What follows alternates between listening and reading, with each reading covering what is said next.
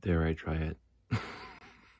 I played it on my 64 mini just by downloading it from the internet, but I did buy it, and it does come with a floppy disk. So this is the first time ever that I get to try playing Planet X2 from the 8-bit guy. Look him up on the internets. So let's just turn this back on. The Commodore 64, basic byte free, L shift O, $, comma 8. Let's see if this actually is loading ready.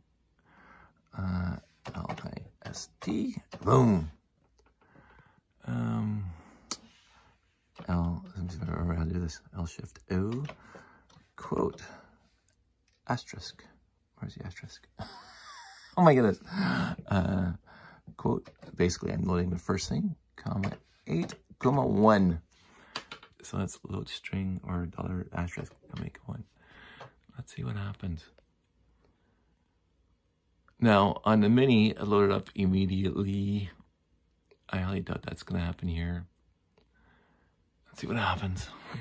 This is the downside, the deficiency, and again, this was a known issue that the Commodore company didn't care about. Just drives me nuts. The drive was misconfigured. It was an oversight, and when they put it into production, and so if you bought a fast loader, it fixed the oversight. Oh, ready? R-U-N. Kaboom. So if you bought fast load, the cartridge or whatever, it would fix that deficiency between the communication between the drive and the computer, because the drive was supposed to be a lot faster than it was, and it is a lot faster, barring this little deficiency that they put in, or that they ignored. I bought this game a few years back. It was the first Commodore 64 game I bought in 30 years. So let's see. Let's see if I can actually play this. F1. I'm not gonna, because it's a long game. It's actually it's not StarCraft, but it is a real time strategy game where you have to build stuff. As I said, the loading is a lot quicker on the 64 mini, but that's expected. Loading map. This guy did a whole video series on how he made this game and released it in 2017. It's actually quite interesting.